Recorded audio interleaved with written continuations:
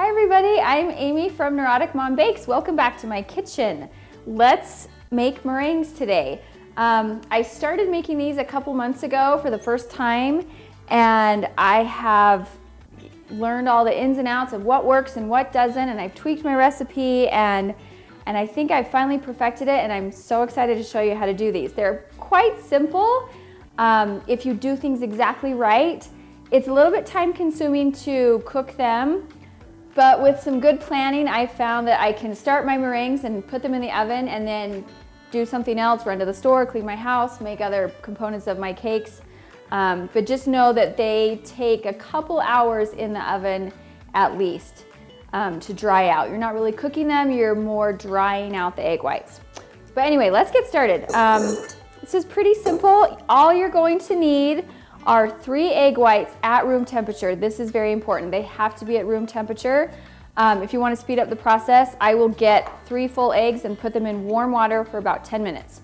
And then you want to crack and get the egg whites in there. Absolutely no yolk. If you have the tiniest bit of grease or fat, it will not work.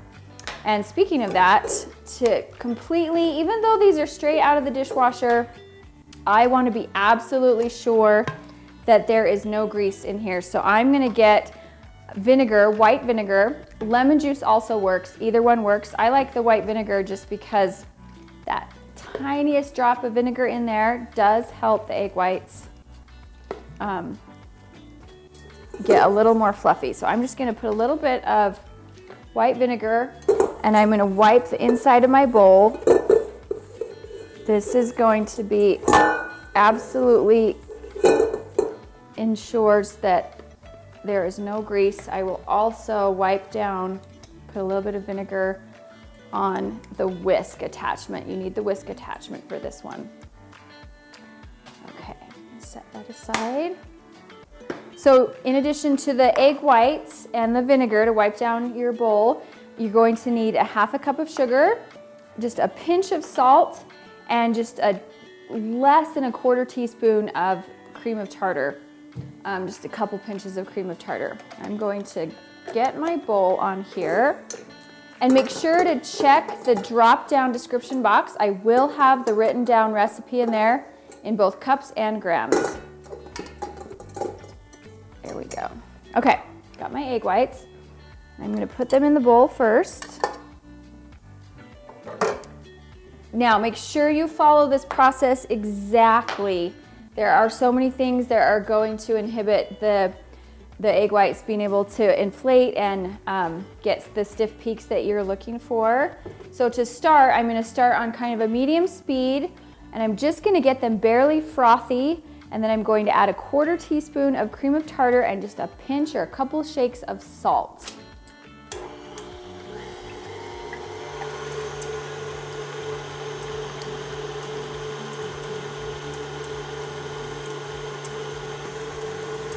Okay, so it's barely getting frothy, foamy, and at the beginning stages I'm going to add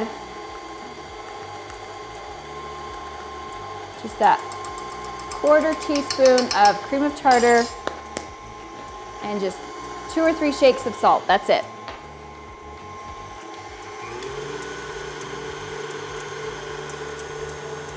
Now I'm going to let this go until it about doubles in size. It's still going to be in a foamy state, but at that point I'm going to start adding my sugar. I'm going to let this go a minute.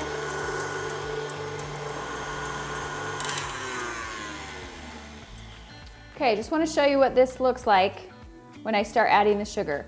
You want to add the sugar extremely gradually, like a ¼ teaspoon at a time. I will slowly, and it's time consuming, but it's worth it because you will get better definition on your meringues, and you want the sugar to dissolve, and it will give a really glossy, shiny, pretty appearance. So at this point, on medium to medium high, I'm going to add the sugar ¼ teaspoon at a time. It's a ½ cup of sugar.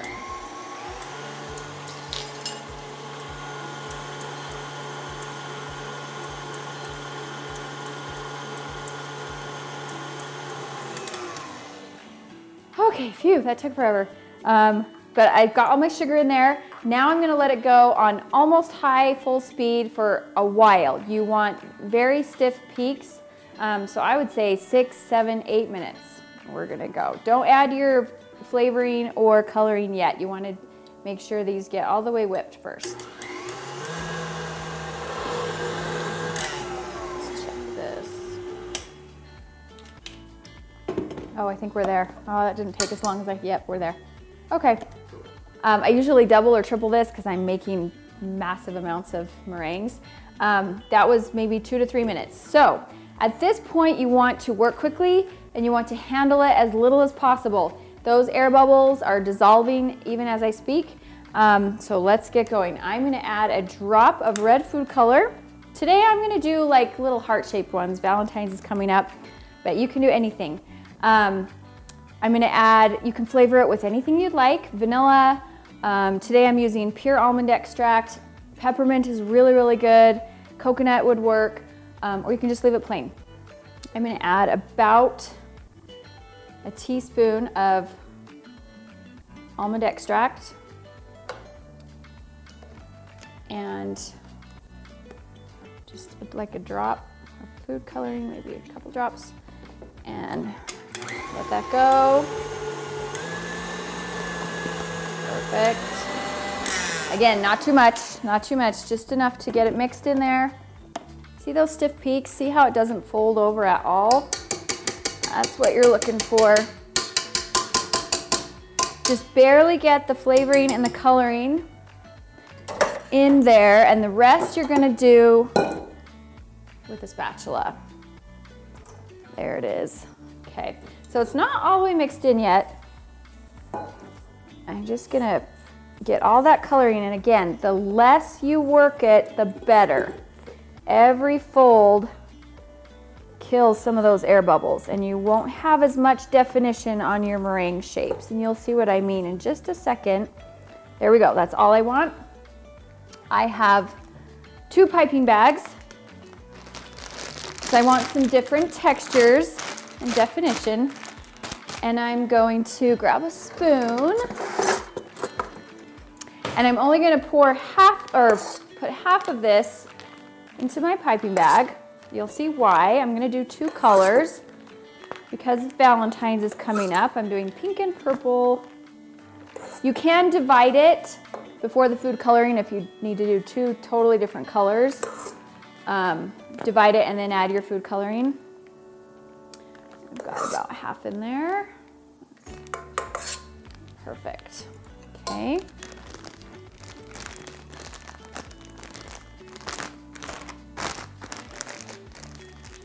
Squeeze it down, set it aside for 1 second. Now, to make purple, I already got this kind of pink shade. I'm going to add 1 drop of blue. Let's see what that does. Gently fold, don't stir, gently, gently fold. It's gonna need more than that.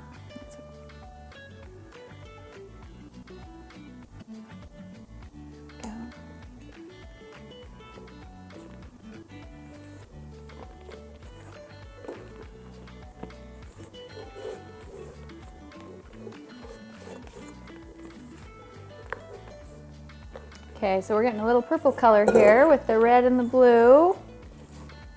Let's see that. There we go, that's perfect. Now I have my second piping bag with a different tip. The first one was the Wilton 1M. This one is it's the Open Star. I think it's called the 8B. I gotta check that. I'll put that in the drop down box too. But there's lots of different brands of tips. I just call this one the Open Star. You could do the round one. You could do anything. It doesn't really matter. Okay, got my 2 colors. Now the possibilities are endless with meringues. You can do, and you can pipe out just cookies, any shape, really anything works. Pops are really fun. Little lollipops. So I'm going to show you a couple of each, different things today. I have also found through trial and error that the best thing to put on the bottom of your baking sheet is tin foil. Don't spray it or anything, just basic tin foil, and the meringues peel right off when they're finished. I've tried parchment and wax paper and they peel off, but it was a lot trickier. It's a lot more difficult to get them off of the parchment paper. Okay, I have paper straws. They will not burn in the oven. Paper works just fine. And again, the oven's at a very, very low temperature. So you're not really cooking. You're more dehydrating or drying out the egg whites. That's what takes so long. So I'm cutting these in half. And we're gonna make some cute little round and heart-shaped meringue pops. So first thing I'm gonna do is just to hold the straw in place, I'm just gonna put a tiny little dot, place the straw in there, and we're gonna start by just piping out a heart shape.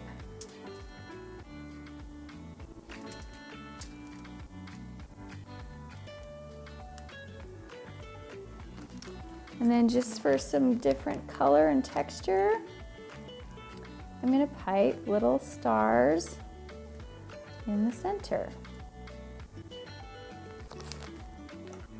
And just for fun, you don't have to, but you can add some cute little sprinkles. You can dust them with some glittery edible luster dust, or you can just leave them as is. A couple different ways you can do some different hearts. Let's try a different way here. I'm gonna get my pink, and we're just gonna start by just piping little stars in a heart shape. If you wanted to have a template or trace something out with a pencil or an edible marker, you can totally do that. I just like to eyeball and freehand everything.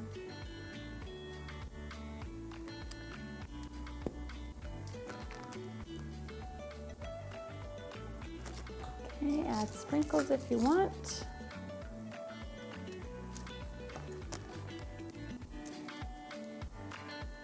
But do you see how the egg whites, being nice and stiff like this, you get the definition? See, I've done it before where I over stirred or didn't whip them enough and they start to run together and deflate a little bit.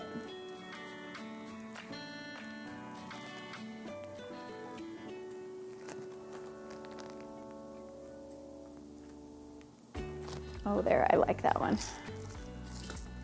Okay, now once I've run out of room to do the little meringue pops, now I'll just pipe out some little cookies, little star-shaped.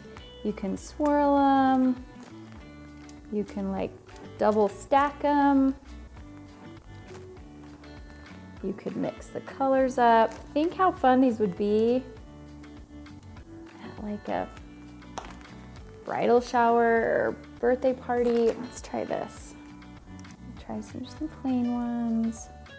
Oh, and these will not spread in the oven. That's the beauty of these. So you can put them as close together as you want. And they hold their shape.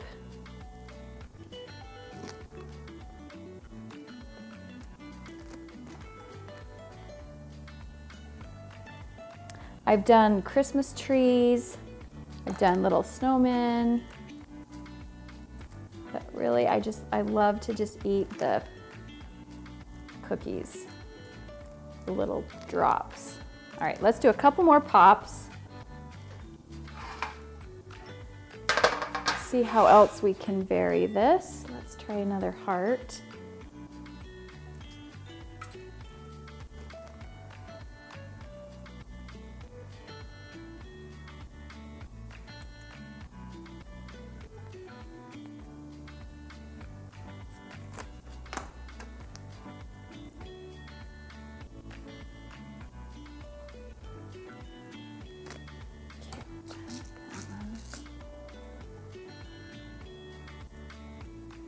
favorite one.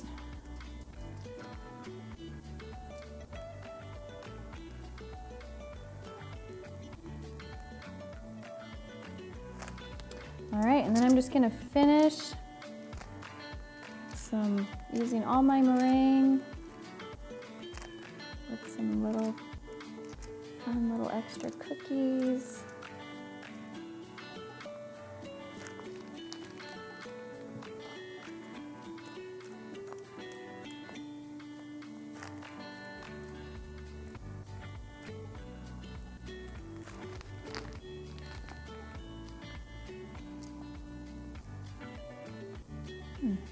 Where else can I put one? Okay, I think we're done. Now, I've also tested different oven temperatures, different baking times, and what I have found that works the best, again, every oven is a little different.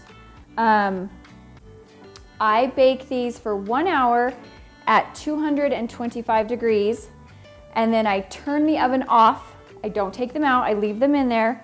I turn the oven off and let them continue drying out in just that warm oven. Try not to open the door too much for another full hour. So it takes 2 hours to get these done. So I set my timer again, 225 in the oven, baking for 1 hour, turn the oven off and let them sit for another hour. Now, they can sit longer than that. I've actually turned the oven off and gone to bed and had them sit in the oven overnight. That's not gonna hurt them, or I've had to go teach ballet class or run to the store or whatever I've done. Just make sure you're there at the hour mark to turn your oven off, and then they can stay in there just at least 1 more hour or longer, whenever you have time to get back to them. So these are gonna go in, just right in the middle rack. Works.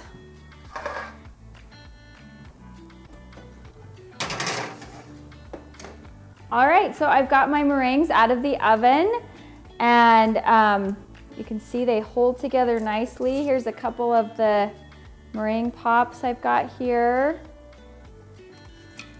And then just these cute little cookies. You can I just actually leave them at room temperature. They'll stay good for 3, 4, 5 days. You can put them in a container, a plastic container, Tupperware container. I've never tried refrigerating them, so I think they stay best, honestly, at room temperature, but they're really, really good. I'm so glad you could join me today here in my kitchen at Neurotic Mom Bakes. Make sure you subscribe to my channel if you want to see more content like this, and you can catch me on Instagram at Neurotic Mom.